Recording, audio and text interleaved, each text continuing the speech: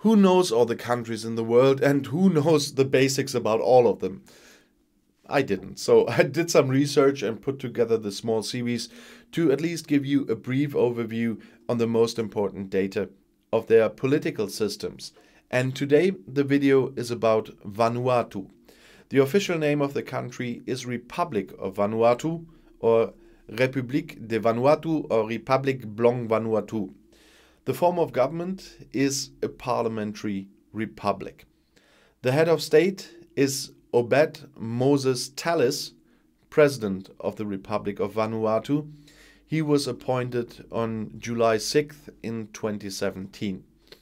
The head of government is Bob Lauman, Prime Minister of the Republic of Vanuatu. He was appointed on April 20th in 2020. And the Foreign Minister is Mark Arty, appointed on April 20th in 2020 as well. On the Human Development Index, they rank 141st place.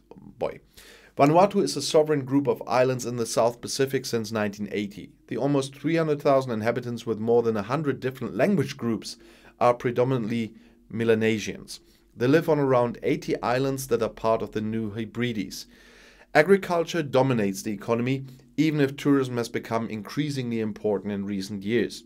The tax system favors offshore business. Vanuatu is particularly threatened by natural disasters, volcanism, earthquakes and cyclones. Cyclone Harold caused severe damage to buildings and infrastructure in April 2020. The government expects the reconstruction to take several years. The consequences of climate change are also particularly noticeable in the region and are perceived as a security threat. In addition, regional issues, and in this context pan-Melanesian solidarity, play an important role in external relations. And I'll see you in my next video. Bis gleich.